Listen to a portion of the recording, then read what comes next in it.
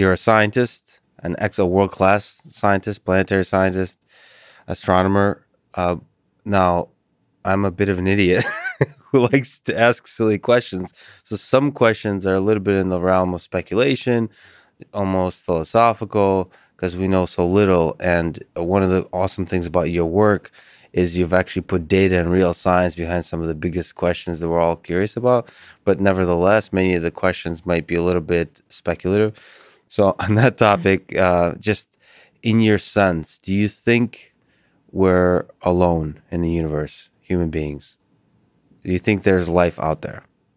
Well, Lex, the funny thing is that as a scientist, I so don't even want to answer that. You really? No, I will answer it though. Yeah. But I just love to you say— resist it naturally? Yeah, we naturally resist that because we want numbers and hard facts and not speculation. But I do love that question. It's a great question. And it's one we all wonder about. But I have to give you the scientist answer first. Yeah, sure.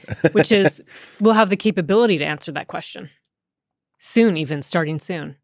How do you define soon? How do I define soon? So much happened in the last 100 years. Right. And there's a difference, right? If it's 10 years or 20 years or 100 years. Yeah, there's a difference in that.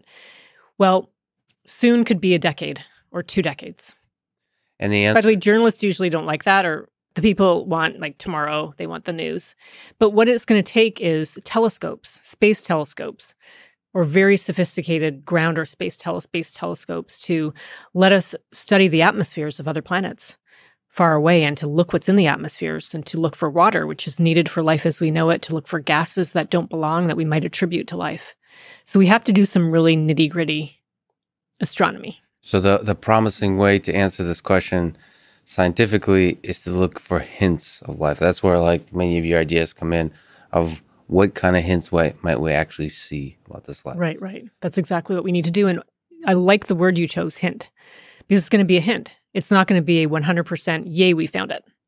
And then it will take future generations to do more careful work, to hopefully even find a way to send a probe to these distant exoplanets and to really figure this out for us. I mean, we'll talk about the details. Those are fun, but like, but back to the speculation, the maybe? zoomed out big picture. The zoomed out big picture is, yes, I believe absolutely there is life out there somewhere, because the vastness of the universe is incredible. It's so breathtaking. When we look at the night sky, if you can go to that dark sky, you can see, many, many hundred, or even if you have good eyesight and you're somewhere very dark, you could see thousands of stars. But in our galaxy, we have hundreds of billions of stars, and our universe has hundreds of billions of galaxies. So think about all those stars out there.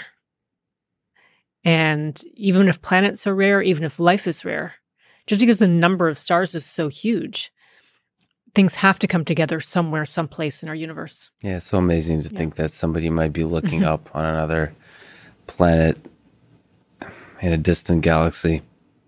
I have to interrupt your reverie and get back to, in our lifetime at least, the short term. We only have the nearest stars to look at. It's true that there are so many stars, so many hosts for planets that might have life. But in the practical question of will we find it, it has to be a star quite close to Earth, like a few light years, tens of light years, maybe hundreds of light years. And by the way, you've introduced me to a tool of eyes on exoplanets, I think, that NASA has put together. Eyes on exoplanets. It's a great software. You can download so cool. Yeah. But anyway, can you give a sense of, like, who our neighbors are? Like you said, hundreds of light years. Like, how many stars are close by? Like, what's our neighborhood like? We're talking about 5, 10 stars that we might actually have a chance to zoom in on? I'm talking about maybe a dozen or 2 dozen stars. And that's with planets that look suitable for us to follow up in detail.